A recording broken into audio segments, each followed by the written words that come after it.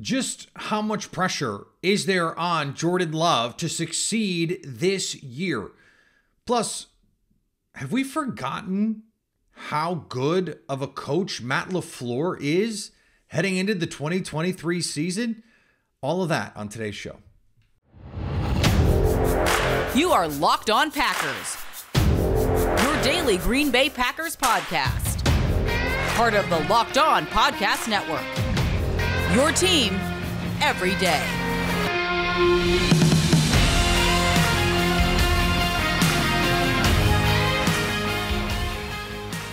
You are Locked On Packers, part of the Locked On Podcast Network, your team every day. I'm Peter Bukowski, and I cover the Packers for The Leap, a newsletter I would love for you to subscribe to. Follow me on Twitter, Peter_Bukowski. Follow the podcast on Twitter, Locked On Packers. Like us on Facebook.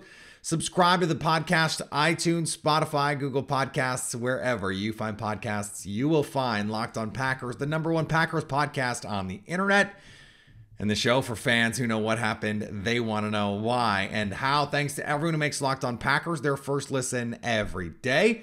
We hope you like starting your day with us as much as we like starting our day with you. Today is interesting and fun, and I do my best to avoid the off-season clickbait that so often drives sports talk. And, you know, there are sites that are just going to put out stuff specifically to drive traffic, drive clicks, drive narratives. There are going to be segments done specifically to drive clicks, to drive narratives. I do my best to avoid them. But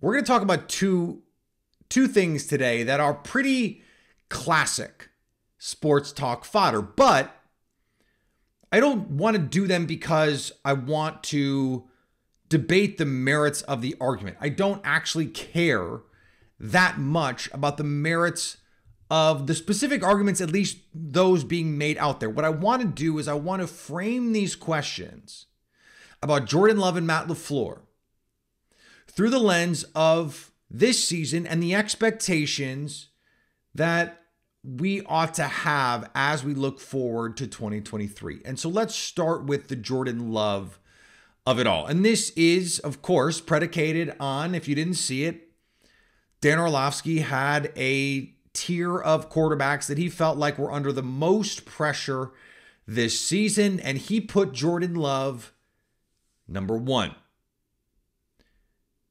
That is absurd. Okay, just on its face, absurd. I don't want to litigate the actual take that much because I just think on its face, it is absurd. I don't want to compare Jordan Love to Dak Prescott or Kyler Murray or Justin Fields or these other guys that were on the list and how much pressure is on them. I think, honestly, it's axiomatic, the differences between Jordan Love and those guys. Here's what I want to be clear about. Because as I pushed back on Dan's idea, I had people say to me, like, you think Jordan Love is going to be good this year, so isn't that part of the expectation? And yes, I think Jordan Love is going to be good. But the consensus expectation is that the Packers are going to be bad. And not just bad, but like bottom 8 kind of team, bottom quartile kind of team. 7.5 wins is the total at FanDuel. They are not expected to make the postseason. So the expectations for this team are not high. And I also think it's important that we understand this idea that I've talked about a lot on this show, this false choice that's being presented about rebuilding versus contending. No, they're not a Super Bowl contender. No, they're not a rebuilding team. There is this middle ground, and it's okay to be in that middle ground if you understand and expect to be there. What you don't want to be is a Super Bowl contender who winds up in that middle ground, especially when you've gone all in. The Packers last year had a very expensive team that won 8 games. That's a really bad place to be. But the expectations for the Packers this year, the consensus expectations, not my expectations, maybe not your expectations, but the consensus expectation is that the Packers are not going to be a playoff team. They're not going to be very good. 8 wins, 9 if they're lucky. Well, if that's the team that they're going to be, given what we know about what last season's team was as an 8-win team, defense is basically all the same group with some additions. Offense is not. So if this team is 8 wins again, or even 7 wins, a win less without Aaron Rodgers and Allen Lazard and some of the pieces, Randall Cobb, that they're missing from last year's team, that's not that big a step back. And presumably it will be because Jordan Love is, meh. He's a quarterback. He's a guy.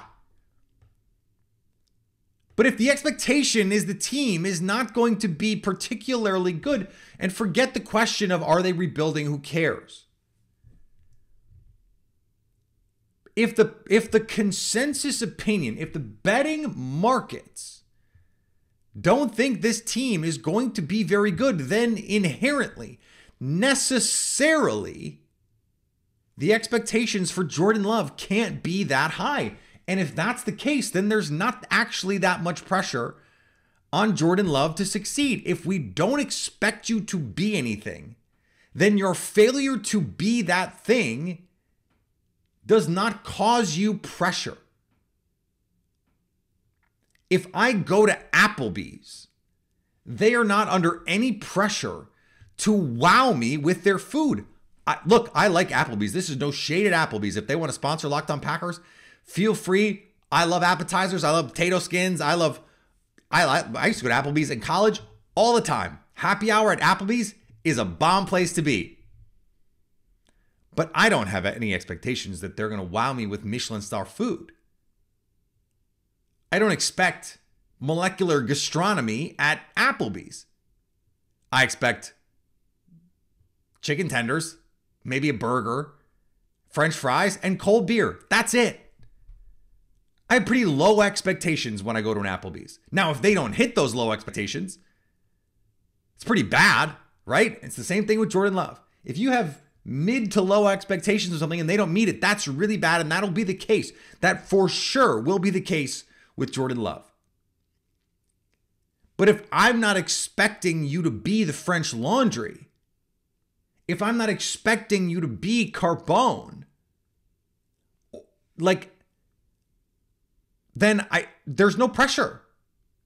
Most people think this team is going to be bad. I don't. I think this team is going to be good-ish. I think Jordan Love is going to be good-ish. But there's no pressure on him to do that if everyone thinks he's going to be bad or mid. If no one thinks you're going to be good and no one thinks you have to be good, then there's not pressure. Now, there is some amount of pressure from the fan base. That's not to say there's no pressure, because this fan base expects him to show something. He did, after all, get drafted in the middle of a team figuring out, oh, we're actually better than we realized. And the Packers said, no, we're going to draft a quarterback anyway. So to justify the Jordan Love haters that were already out there, yeah, Jordan Love needs to perform at some kind of level to justify that draft position. But I've been saying this for weeks, months, maybe. If he's the 15th best quarterback in the league, if he's the 18th best quarterback in the league, this team can win 8, 9, 10 games, given the schedule, given the defense, given the run game, all those things. He doesn't have to be great. I have set what I think are eminently reasonable expectations for Jordan Love. I think he can be, this year, the 12th best quarterback in the league. And go down the line, you don't have to get past, Mahomes, Burrow, Allen, Herbert, Rodgers, Dak, Hurts, Lamar. How many more quarterbacks? How many am I missing that you're offended that I missed? Let's say I missed 2 that you're offended that I missed. That just like off the top of my head, I didn't think of. That's 10. I asked this question on Twitter a couple weeks ago. I said, who is the best quarterback you wouldn't be surprised Jordan Love outplayed this season? I got a lot of Kirk Cousins. I got a lot of Dak Prescott. Guess what? Dak Prescott is like the second best quarterback in the NFC. He might be the best quarterback in the NFC. So if Jordan Love is that, even if he's behind 7 AFC quarterbacks, this team is probably going to be decent to good. But the expectation is not 2020 Aaron Rodgers. It's not 2011 Aaron Rodgers. It's not a recreation of the 2010 Packers where you go win a Super Bowl. Literally no one is expecting that. And that's good. That's reasonable. Forget the rebuilding or not. I don't care. Those people are wrong. The Packers are not rebuilding. And I don't, you just like, they're not. They're in that middle tier of teams. That is where we're setting the expectations for Jordan Love. Don't be terrible. Don't be in the bottom quartile. Don't be in the Zach Wilson tier of quarterbacks. But you also don't have to be in the Mahomes, Burrow, Allen tier of quarterbacks. So that puts you in the middle, in the Derek Carr, Kirk Cousins tier, Jared Goff tier of quarterbacks. That tier is like 20 guys. He can be in that tier. Those are reasonable expectations. And if he is, that's fine. That's fine. And so given that, again, that's not to say there's no pressure on him, but there's not a lot of pressure on him. He's getting this 2-year audition window. Yes, he's replacing Aaron Rodgers, but no one is expecting him to be. No one, not one person, except maybe Jordan Love, is expecting him to be 2014 MVP Aaron Rodgers. No one is expecting that of him. Meanwhile, Justin Fields is getting MVP buzz. Oh, he could be in the conversation this year. Okay, then he better be good. That's pressure. Kyler Murray, if Kyler Murray isn't great this year, the Cardinals might have 2 top 5 picks. They could go get Caleb Williams, Drake May, whoever they want. That's real pressure. That's real. I know he got paid, but that's real pressure. Daniel Jones got $160 million for on a performance that I did not think warranted that kind of deal on a team that expects to go make the playoffs. They're probably not, frankly. And when they don't, and when he doesn't perform at a Pro Bowl level this year, people are going to go, hey, Daniel, what the heck? We paid you all this money. We expected you to be a franchise quarterback, and you're not. Okay, well, first of all, that's a you problem. But the expectations are much higher. They're not for Jordan Love. And so this is precisely the point. He can't be under some immense pressure if really it is the case that no one expects him to be, elite. Speaking of elite, today's episode brought to you by friends at Built Bar. Built Bar, elite as elite gets when it comes to delicious snacks that also help you avoid the sugar and the calories. I had one today. I had one yesterday. I had one the day before that. I'll have one tomorrow because I love them. I love them very much because they are healthy and taste amazing, covered in 100% real chocolate. That's right, real chocolate in flavors like churro, peanut butter brownie, cookies and cream. I love all the puff flavors. That's what I stock consistently at my house. I've got the chocolate mint. I've got the cookies and cream puff. I've got the coconut puff. I've got the peanut butter puff. They all are just, it's banger after banger. 130 calories, 4 grams of sugar, 17 grams of protein. It is exactly what you are looking for. And now you don't have to go to Built.com to get them. You don't have to wait on it. Just go to Walmart, go to Sam's Club, walk in, buy your box, walk out. It's that easy. And thanks to everyone who makes Locked On Packers their first listen every day. Everydayers next week on the show. A lot more to come. More OTAs conversations. Rodgers Signature Series we're working on. Rookie Orientation we're working on. A lot of fun stuff in the works here as we move forward through the off season.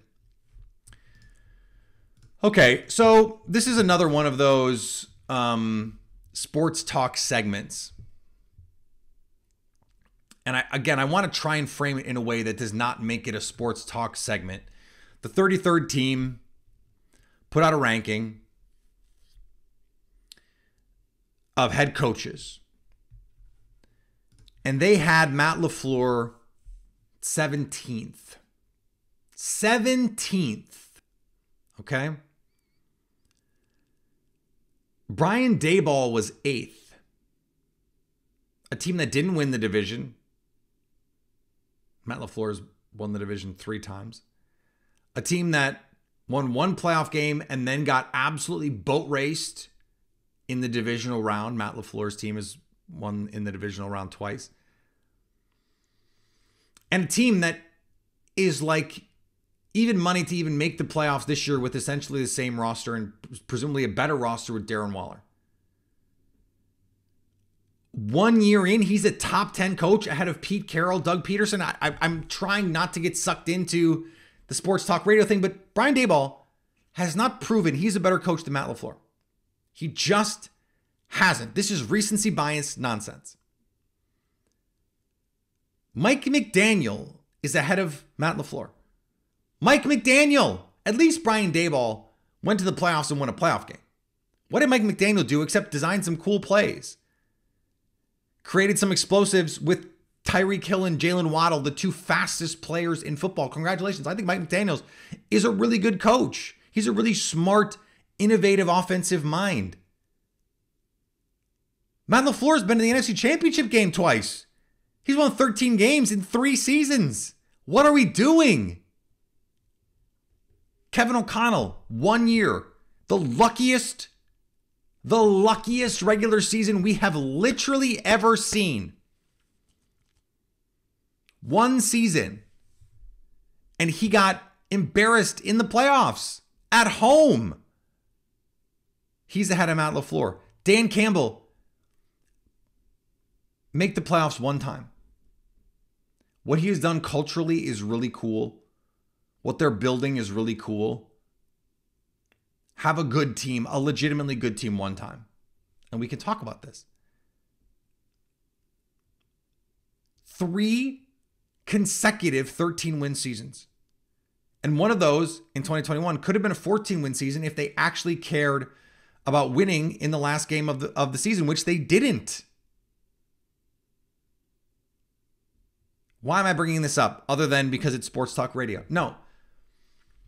I'm bringing this up because yesterday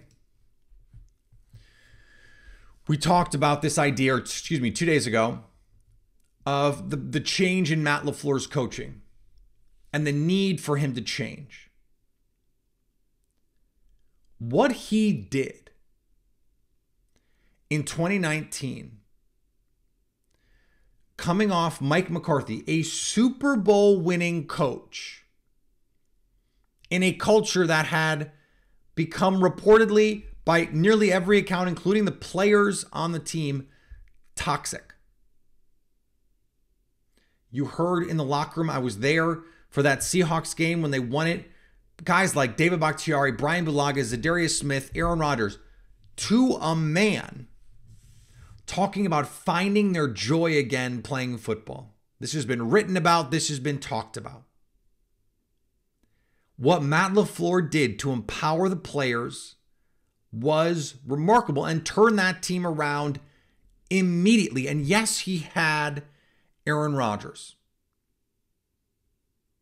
But Aaron Rodgers did not look like Aaron Rodgers in 2018. He was hurt. Aaron Rodgers did not look like Aaron Rodgers in 2017. He was hurt. Aaron Rodgers didn't look like Aaron Rodgers for most of 2016, except the run the table stretch. And Aaron Rodgers did not look like Aaron Rodgers in 2015. I think in retrospect, you go back and you look and you go, it had gotten a little bleaker than I think a lot of us, including me, were willing to admit at the time. And there were reasons for it. Mike Sando wrote about it. He actually watched some tape of the 2018 team with some NFL people.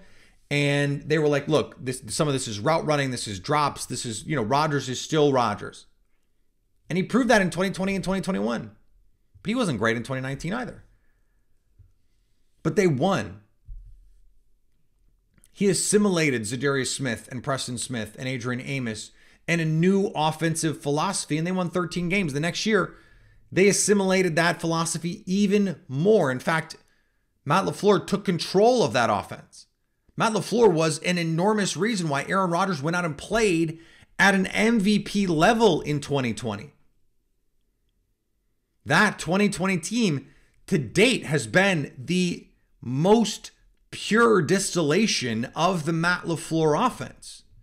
And for whatever reason, Rodgers had his hissy fit in the 2021 offseason. They pulled back in 2021. They pulled back even further in 2022 toward what Rodgers wants to be in.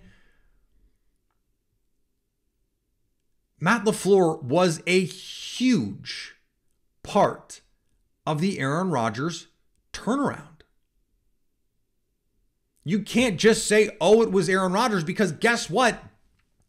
Mike McCarthy had Aaron Rodgers and he got his ass fired. In part because Rodgers tuned out Mike McCarthy, and Matt LaFleur had to come in and prove himself to Aaron Rodgers. You hear the reports out of New York right now. Rodgers is running offensive meetings in New York. I don't say that lovingly. I don't think that's how this should work. Coaches are paid to coach.